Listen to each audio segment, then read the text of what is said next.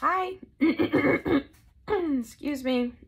We're on page 63 of the NIV. I know all these past ones have said page 63, and I'm sorry for that confusion. I got these pages mixed up with the other pages that we were doing, and there's just been a confusion. So I know it says 63, 63, 63, but that's why it says 63A, B, C, is because I got the pages mixed up, and I still wanted them to be in order. We really are on page 63 now. All right, we've been talking about Moses and the Israelites out in the desert of Sinai and the 10 Commandments being given to Moses from the Lord. And Moses had fasted and been up on the mountain for 40 days and 40 nights. Okay, so that's where we are.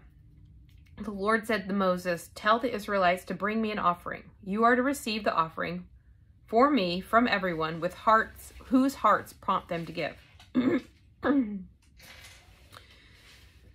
Then have them make a sanctuary for me, and I will dwell among them.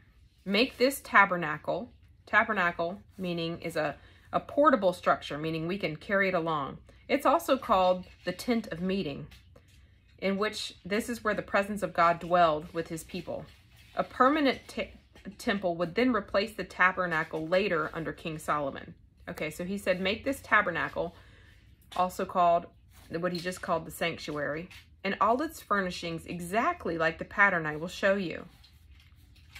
Along with giving Moses the 10 Commandments and other laws, God instructed him as to how to organize worship for the Israelites. From that time on, God's presence would reside in the tabernacle, which was a portable tent of worship. Inside the tabernacle sat the lavishly designed Ark of the Covenant, containing the stone tablets of the 10 Commandments. All right, let's review the Ark of the Covenant. The Ark of the Covenant is a portable wooden chest. Portable, again, means we can take it with us. Pick it up and take it with us. It's movable. It's a wooden chest covered with gold. It's about 4 feet by 2.5 feet wide, and it contained the 10 Commandments. The Israelites considered it the most important symbol of God's continual presence with them. God set apart priests for service. The priests conducted rituals, sacrifices, and other important worship activities. One day every week, on the Sabbath, that was set apart to worship God and to rest from chores and business. Moses was away on the mountain for nearly 6 weeks. Meanwhile, in the valley below, the people's impatience would lead to Moses facing a bitter homecoming. When the people saw that Moses was so long in coming down from the mountain, so he was up there for how long? 40 days. Caleb? Yeah. No more? Sorry. Sit down and listen. Are you listening? Yes. Okay. He was up there for 40 days, so that's almost 6 weeks. Put that box up there, please. That's on your arm. Yeah, you're about to knock that down. They considered it so long. I'm not sure. I guess it can seem like a long time. But they gathered around Aaron and said, "Come, make us gods who will go before us." And really, they don't mean gods. They mean what? Idols. Idols, because there's only one God. As for this fellow Moses, that's kind of funny. This guy over here. As for this guy, Moses, as he calls himself, who brought us up out of Egypt, we don't know what has happened to him. They do know. What happened? He must have died. Let's make a new leader. Aaron answered them, "Take off the gold earrings that your wives, your sons, and your daughters are wearing and bring them to me." So all the people took off their earrings and brought them to Aaron. He took what they handed him and made it into an idol. An idol is any object or person or idea or anything that someone worships or raises above God in their life. If you seek it for rest above God, if you seek it for love above God, whatever it is, enjoyment above God, that is an idol. He said he made it into an idol cast in the shape of a calf, fashioning it with a tool. That means he kind of shaped it. He later lies about that. Then they said, "These are your gods, Israel, who brought you up out of Egypt." Whoa. What did they said what? That this calf that I've just brought out of the fire. Now this is what's brought you out of Egypt. Not the Lord. Blasphemy. That is blasphemy. Not the Lord, but this gold that I just formed right here. Did Aaron say that? It says, then they said. That's a good point. It's because I was confused.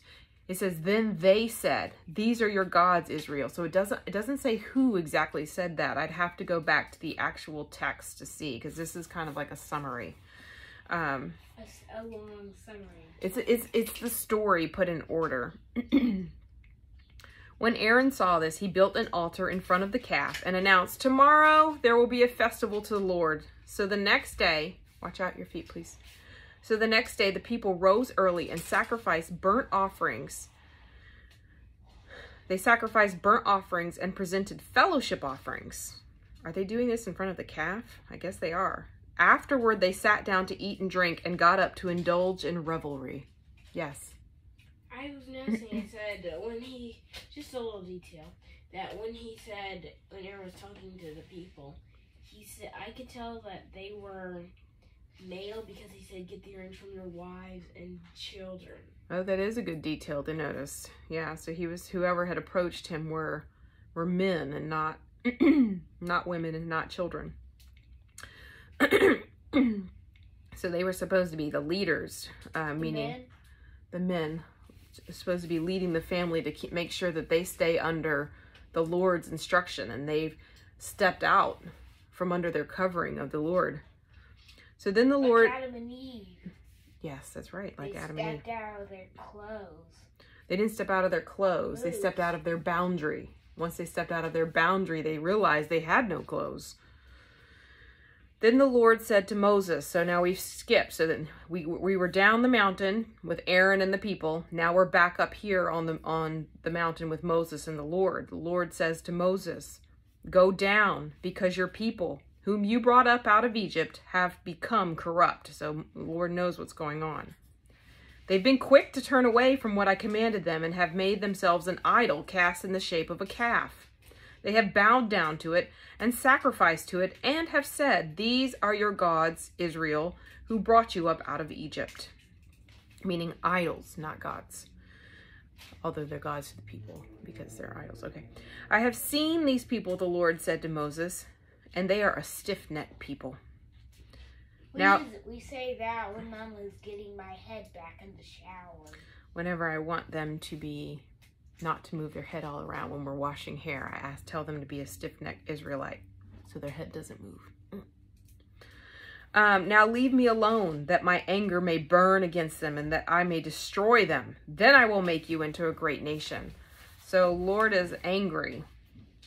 I feel like he's testing Moses to see what Moses will do, because he's saying to Moses, I'm going to get rid of all these people and I'm going to make a great nation just out of you, Moses. But he knows what Moses is going to do. It's a test, I think. Because he's the only God. But Moses sought the favor of the Lord, his God. Lord said, Moses, why should your anger burn against your people, whom you brought out of Egypt? Remember, just a minute ago, the Lord said, who brought him out? The Lord said, Moses, you brought him out.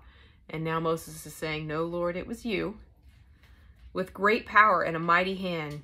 Why should the Egyptians say, it was with evil intent that you brought them out, to kill them in the mountains and to wipe them off the face of the earth? Turn from your fierce anger, Lord. Relent and do not bring disaster on your people. Remember your servants Abraham, Isaac, and Israel, to whom you swore by your own self. I will make your descendants as numerous as the stars in the sky. This is what he promised Abraham, Isaac, and Jacob, whom he's calling Israel. And I will give your descendants all this land I promised them, and it will be their inheritance forever. Then the Lord relented and did not bring on his people the disaster he had threatened. I think this was a test for Moses' leadership. I could be wrong, but it seems like to me, God is kind of saying, I'm going to test and see if his heart is for... because he was basically saying, Moses, I'm going to elevate you, and it's just going to be me and you, and we're gonna destroy all these people. And he's testing him to see if his heart is for himself or for the will of the Lord and the glory of the Lord. Because Moses says, don't do that, because your glory won't be, the Egyptians won't see your glory. They'll see a God that took some people out into the desert and then killed them. And what does that say about you? That he's a bad guy. Yeah, from the Egyptians. So, perspective. So Moses turned and went down the mountain with the 2 tablets of the covenant law in his hands. They were inscribed on both sides, front and back. The tablets were the work of God. The writing was the writing of God, engraved on the tablets. I wonder what that looked like, because it says God himself wrote it. Must have good handwriting. Yeah, I don't know what it looked like. Okay, so we're on page 65. We're going to stop there and see what happens when when Moses comes down the mountain. All right, bye.